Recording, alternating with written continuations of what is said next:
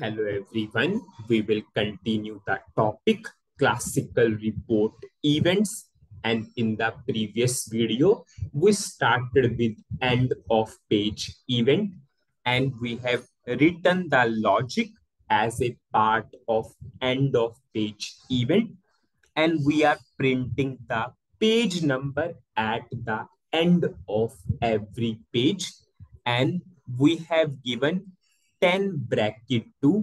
It means 2 lines out of 10 are reserved for end of page event. Now what we will do, same practice. I will run the program, I will show the output to you. Then we will understand the output in the debugging mode, how that output came. Now I will run the program first. I will go for execute, and you can see we have the output. End of page number is also coming, and it is coming through which event? End of page event. Now what we will do, now I will open the program in a new session. I will put the breakpoints and we will understand fully and most important understandings. I will go to the transaction code SC38. I will put a breakpoint. In the initialization event, add selection screen, start of selection, end of selection, top of page, and end of page. Total number of lines 10 on a page, 2 are reserved for end of page. I'm running the program. So firstly, my selection screen has not come. Before that, which event called initialization? It will assign the default values. This logic will assign default values to order date, and we have the default values to order date. Now I will click on to this execute button. Firstly, add selection screen event will call. It will validate the input. Anyways, we have not given the payment mode, so this if condition is false, and anyways there is no error. If our input is correct, it will go to which event now? Start of selection. I'm doing F6. Now we have 10 records in the internal table. Now we need to display this 10 records. So this loop will continue how many times? 10 times. I'm going inside the loop. You can see first record side topics is 1. Now I will show you the output in the parallel session. As of now, we are on first page. We all know on every page 2 lines SAP reserve automatically. What are those 2 lines?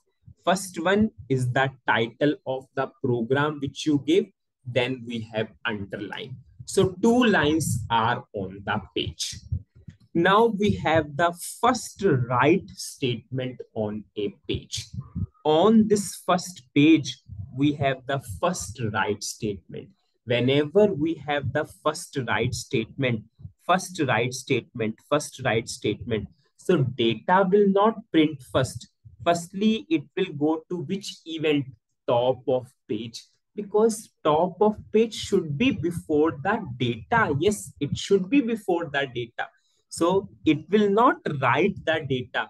Firstly, the control directly come on to which event? Top of page. We have the first write statement. Now you can see we are printing the page number. Yes, page number done.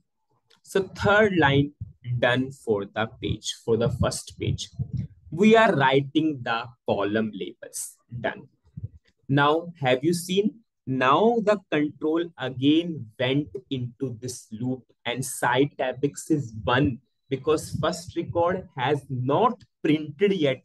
Firstly, it printed what we gave as a part of top of page. As a part of top of page, we gave how many lines? 2 lines. Two were already there. Two all now came. 2 plus 2, 4 now. Okay. Now still we have a space of 6 lines now. Now it will print the first record. Done. Site tab x1. So it printed this particular record. So 5 lines done on the page. Now it will go to next record. Site tab x2. Now we have the 6th line on the page having order number 2. Done. Now loop will go for third record. Third record, but total how many lines on the page now? 1, 2, 3, 4, 5, 6, 7. This is 7th line of the page. Done. Now we have the next. What is site tab x now? 4, fourth record. And which particular record, which particular line has been read on the page? 8th. Now total lines on the page is what? 10. And you told that what the logic we have written, out of 10, 2 is reserved for end of page. 2 is reserved for end of page. It means we have a space of how much left now? 8 lines. Total will be 10 lines. That is true. That is extremely true. But you are saying out of 10, 2 should be occupied by end of page event.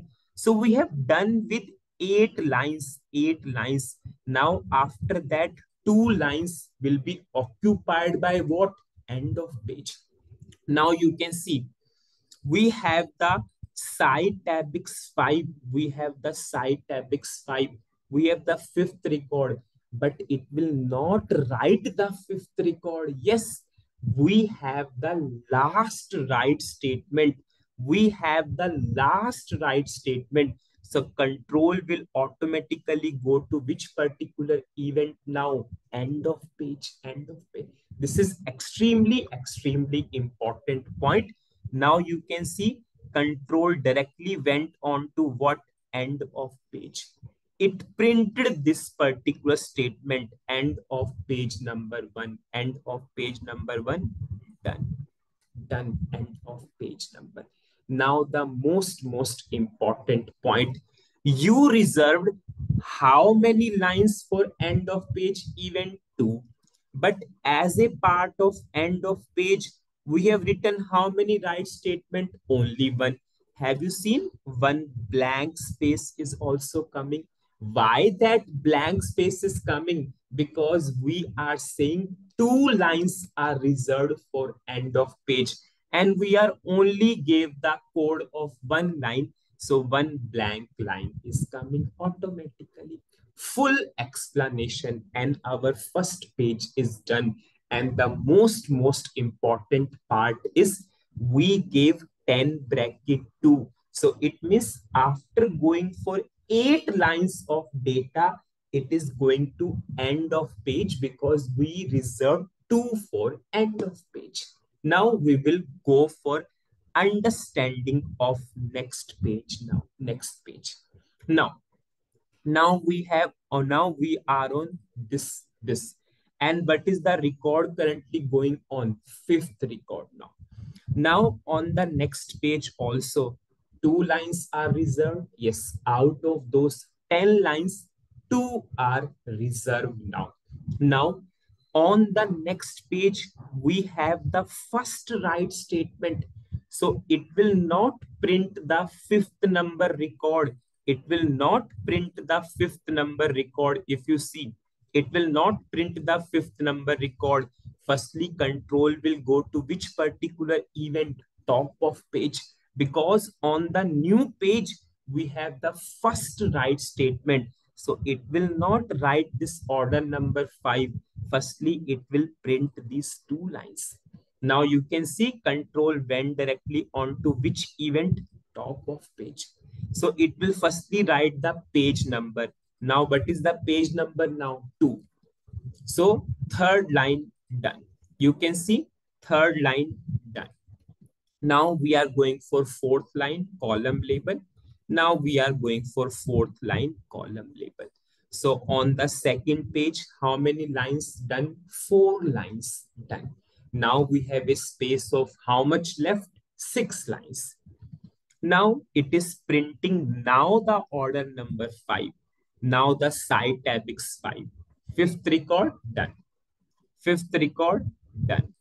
Now we have the sixth record. You can see site tabix is sixth. Sixth record. Sixth line. Now we have the seventh. And now we have the eighth. So we have done up to this level. Up to this level. Now, whenever I will go to next statement, now you can see site tabix is 9, but it will not print on this page. It will not print on this page because you told out of 10, 2 are reserved for end of page. So it means after 8th number line, it will directly come on to which event? End of page, because we reserve out of 10 lines, 2 are reserved for end of page. Now it will directly go to which particular event? End of page. Now it is printing end of page. It gave page number 2. And now we have a blank space also because we reserve 2 lines for end of page.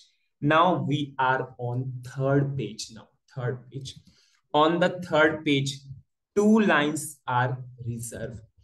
Now for the third page, we have the first write statement. So it will not write the site tabix 9. It will not write the record number 9. Firstly, it will go to which event? Top of page. We have top of page.